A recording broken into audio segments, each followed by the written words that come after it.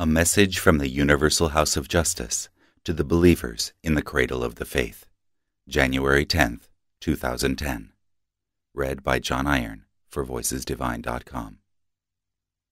Dearly loved friends, as the date set for the trial of the former members of the Iran approaches, certain officials have made statements over the past few days claiming that the motive for the arrest of 10 friends on January 3rd, 2010 lay not in their membership to the Bahá'í community, but in their involvement in organizing the events that occurred on the day of Ashura.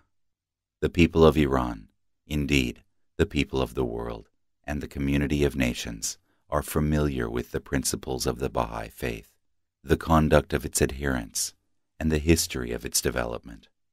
They know, therefore, that such a claim is baseless. All fair-minded people would attest that Baha'is, wherever they reside, labor shoulder to shoulder with their compatriots for the progress and prosperity of their nation. Baha'is are known to rely on the framework of the law in defense of their own rights as well as those of others. They aspire to virtues of truthfulness and honesty, eschew violence and conflict, and avoid all manner of partisan politics.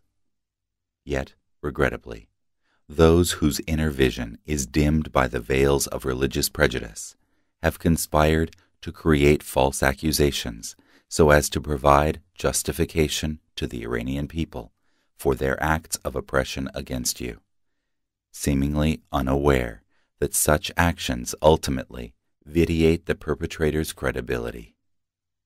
We take comfort in knowing that you are cognizant of the operation of divine forces. You realize that within His grasp are held the reins of all things. You call on the spiritual powers born of such understanding to transcend enmity and oppression. Staunch and immovable, you have won the admiration of the world, as you have continued to discharge your duties with consummate wisdom. Our hearts overflow with love and admiration for each and every one of you. We raise our hands in supplication to Almighty God, beseeching Him to safeguard you and to aid you in promoting the interests of the cause and in serving your fellow countrymen. Signed, the Universal House of Justice.